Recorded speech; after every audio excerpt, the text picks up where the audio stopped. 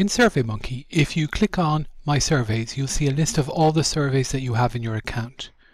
You can organize these into folders.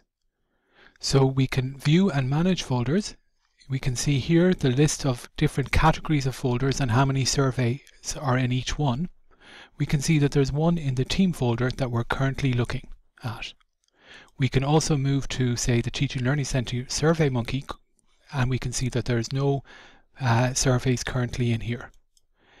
If we go back to the team folder, we can move this survey, the sample survey, from this folder into the other folder if we wish. Or if we have an unclassified survey under My Surveys, it's the same approach to do that. You simply just organize your surveys. You can choose the survey from within this folder, and you can choose to move it to any other folder. In this case, I'm going to move it to the SurveyMonkey Teaching Learning Center SurveyMonkey folder, and you can see that that has happened. So now if we go to the Teaching Learning Center SurveyMonkey folder, you can see that the survey is now moved to there. Okay, that's it.